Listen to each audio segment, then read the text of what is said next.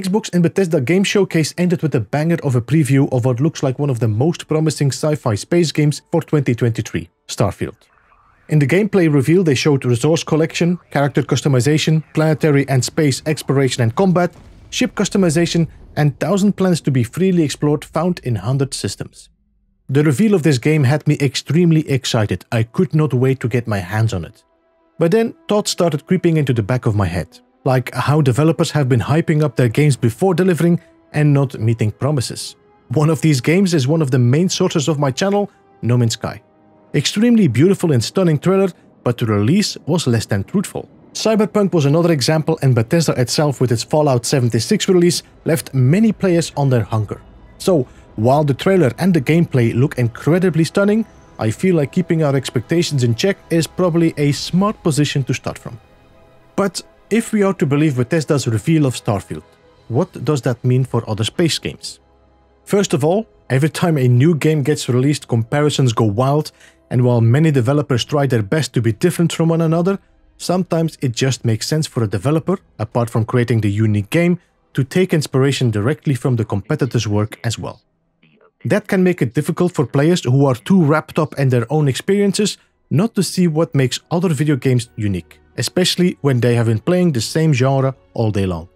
One thing is for sure, Starfield will have an impact on other games and create a shift in players' focus, even if it's just for a while. The reveal trailer starts off with the cinematic landing on the moon Crete, which looks desolate but beautifully alien. Once you step off the starship, you encounter a few different creatures native to the moon, which look dangerous but don't seem to mean you any harm. Here is where we have our first similarity to another space game, No Man's Sky. With the scanner up, you can see an overview of the planet's resources, flora and fauna, and which you have discovered. The mining itself of the resources looks more Star Citizen, although it seems less complex and dangerous. Still, I feel I do need to stress once again that both No Man's Sky and Star Citizen, and Elite Dangerous for that matter, have also taken their inspiration from older games before them, so in the end this is just an evolution of game mechanics. When we finally reach the abandoned research facility, it seems we are not the first ones. A pirate faction seems to be inside, raiding the place. Here is where we first encounter planetary combat, which feels very similar to Bethesda's previous game and playstyle. While each of the space games we covered today has combat included, it's clear No Man's Sky does not compete in that area with its siblings. Both Star Citizen and Elite Dangerous do a much better job in this aspect and have way more involved combat mechanics.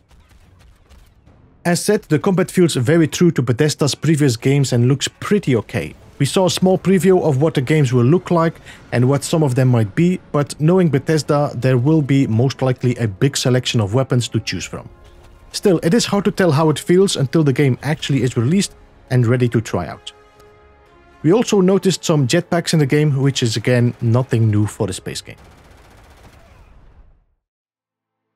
When landing on New Atlantis, this was where I had the biggest déjà vu yet. The big buildings, the open areas and the NPCs wandering around made me mainly think about Star Citizen. But then again, games like Mass Effect had similar styles to this as well. It's only when we start to talk to the first NPC that it becomes clear we are playing a Bethesda game and what they are known for, a well-designed story that will pull you in. I was nevertheless slightly disappointed with the look of the NPCs and the facial animations, so hopefully this is the first draft and we can see some improvements in that area. The game does boast some amazing locations, extraordinary creatures and planetary biomes, and definitely feels worth exploring and discovering. Next up was character customization, where there seems to be quite a lot of freedom on how your character looks, but more importantly what the background and traits are, which in return can influence your gameplay and how to approach your missions.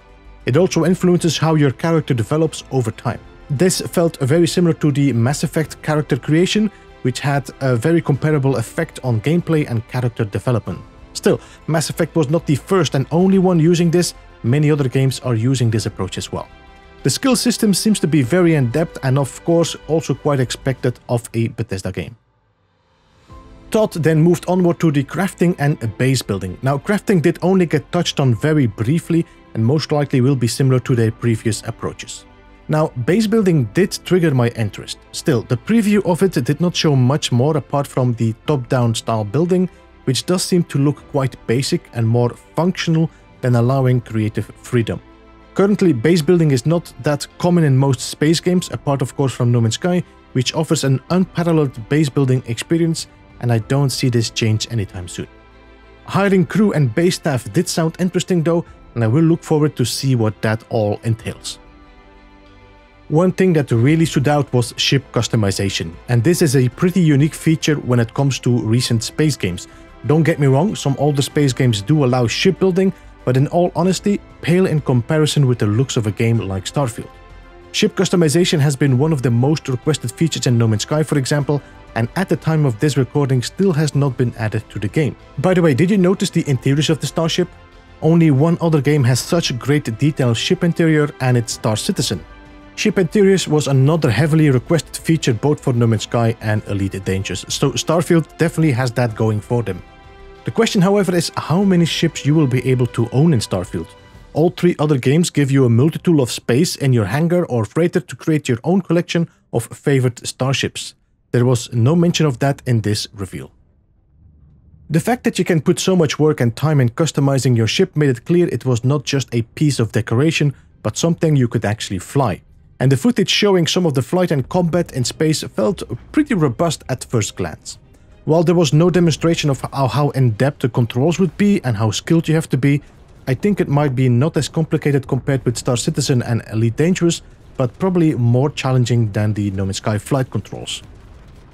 By the way, there was also no footage shown at all of leaving or landing on planets, or if there's just a cutscene between them. One thing is for sure, the graphics and sound effects really sound promising, from explosions to the debris tinkling against your ship hull. The last part of this reveal covered the size of the game.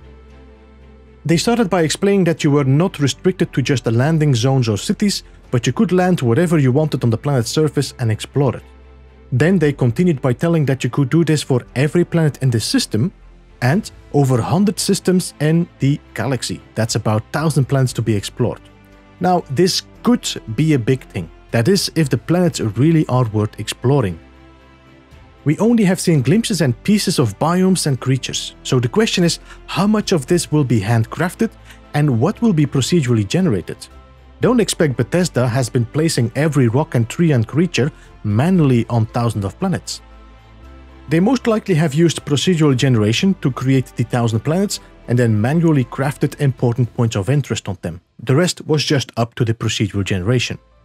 Now, the reason I am so adamant about this is that No Man's Sky community seems to scream every year for more variation and different biomes, which with the size of No Man's Sky, 18 quintillion planets, is just impossible to create every planet unique.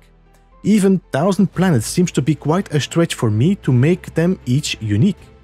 There is a reason why Star Citizen is still working on a second system and not having 1,000 planets already.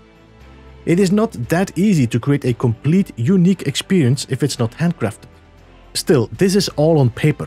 We only have seen what they want us to see, making sure we are sold to the concept of the game. We have to wait and see if Bethesda really holds up to the end of their bargain. So, do I believe that Starfield, as promised in their reveal, will have any impact on other space games? Yes, it will indeed. Many fans of the space genre will purchase and play the bejesus out of this game.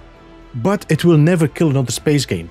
I'm honestly wondering why one space game would kill all the others, while so many race games have never done that to each other before. Star Citizen, Elite Dangerous and No Man's Sky all have established themselves pretty well in the genre. Even with the good, the bad and the ugly, they have persevered and have a loyal following that is not planning on leaving their favorite game behind.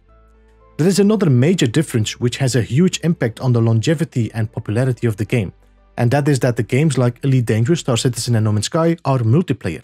Now, Starfield is not, which is quite typical for Bethesda's games, and they are quite proud of the fact that they will be creating a masterful single-player experience. But that also means there is no true online community around this game, and you cannot meet up with friends, show them around your base or your ship, and share beautiful discoveries.